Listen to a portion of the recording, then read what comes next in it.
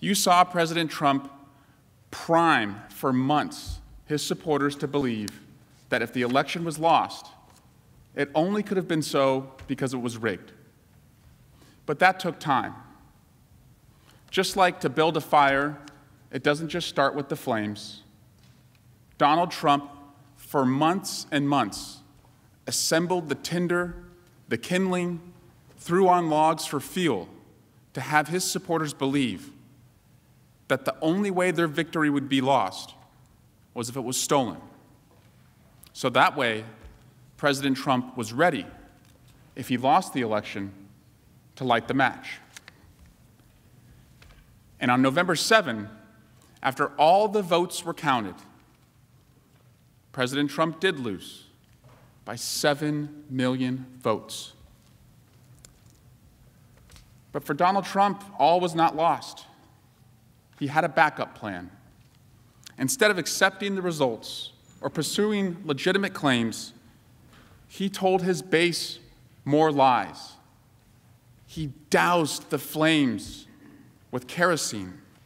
Day after day, he told his supporters false, outlandish lies that the victory, that the election outcome was taken and it was rigged.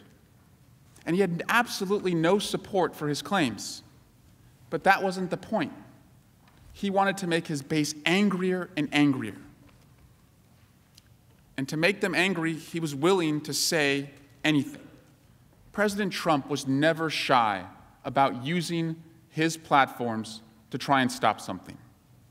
He could have very easily told his supporters, stop threatening officials, stop going to their homes, stop it with the threats. But each time, he didn't. Instead, in the face of escalating violence, he incited them further. He built this mob over many months with repeated messaging until they believed that they had been robbed of their vote and they would do anything to stop the certification.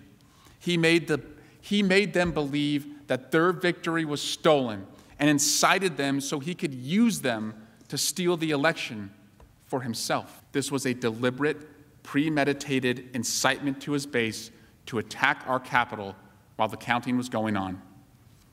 And it was foreseeable, especially to President Trump, who warned us he knew what was coming.